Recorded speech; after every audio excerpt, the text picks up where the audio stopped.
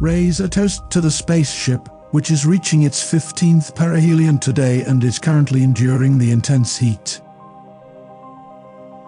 The mission of NASA towards approaching the Sun. The Parker Solar Probe spacecraft is scheduled to perform yet another planetary flyby of our Sun on March 17th, St. Patrick's Day, in honor of this holiday. At the same time that everyone on Earth is kicking back with a cool drink, the spacecraft will be making its 15th close approach to the Sun, also known as perihelion, and will be exposed to temperatures as high as 1,500 degrees Celsius, 2,500 degrees Fahrenheit, 1,400 degrees Celsius. According to the website for NASA's Parker Solar Probe, the spacecraft will get with it approximately 5.3 million miles, 8.5 million kilometers, of the Sun's surface, which is known as the photosphere, at about 4:30 p.m. Eastern Daylight Time, 2030 GMT.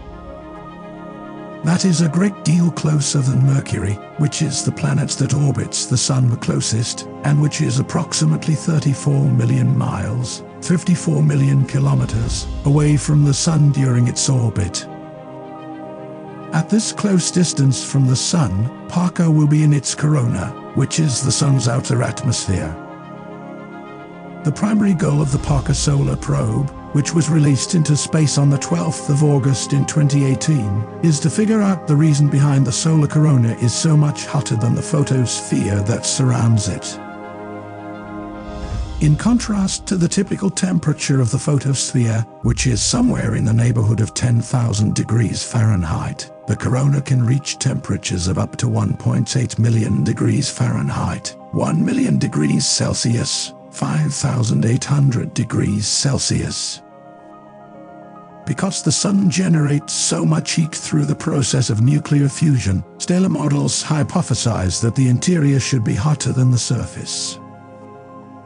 Since the plasma in the photosphere is up to 10 million times denser than the plasma in the corona, it is a little bit of a mystery why the corona is so very hot.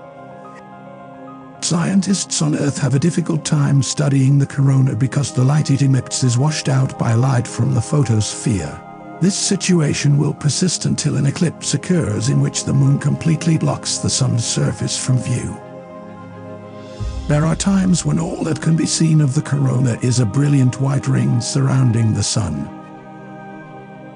For the Parker Solar Probe to solve this solar riddle, it will have to travel at speeds of up to 365,000 miles per hour while simultaneously reaching out and touching the corona, 587,000 kilometers per hour.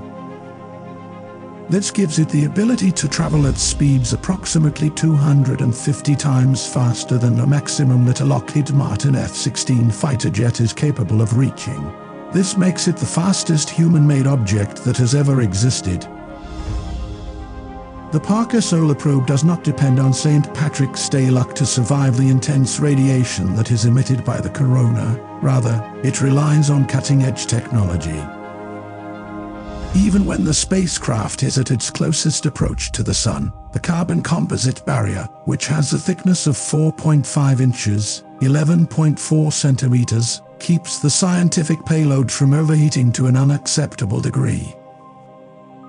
Since perihelion occurred on December 11, 2022, during the spacecraft's 14th close visit, the spacecraft will approach the Sun's surface at its closest point on St. Patrick's Day in 2023. This will be the closest the spacecraft will ever get to the Sun's surface. There have been times when the Parker Solar Probe has come even closer to the Sun than this.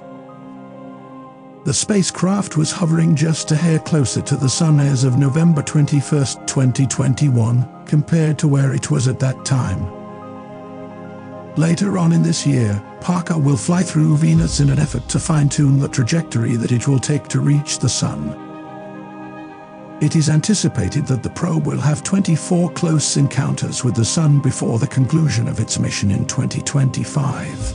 At its closest point, the probe will get as close as 6.1 million kilometers, 3.8 million miles, to the photosphere of the Sun.